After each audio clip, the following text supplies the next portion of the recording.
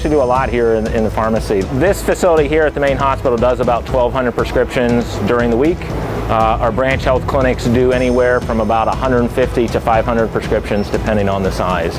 And so that all totals up throughout the year between new and refill prescriptions, about 1.8 million prescriptions across our enterprise.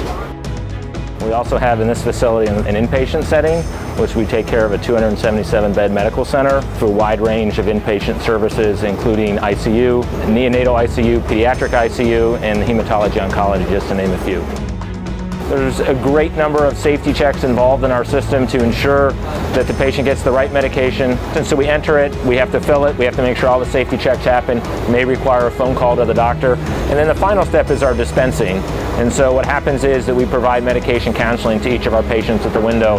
Our technicians will go over the prescription, make sure they have all the medications that were ordered, make sure they understand the directions, and certainly answer any questions. So we want to make sure that our patients leave with a thorough understanding of the medications they're getting, how to take them so they can have a good outcome with whatever med they're receiving that day.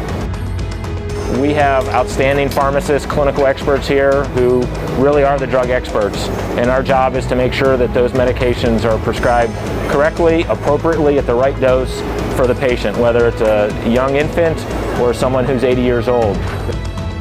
Our pharmacists take their job very seriously. They're very bright and knowledgeable, and they have the best interest of making sure the patient has the right medication.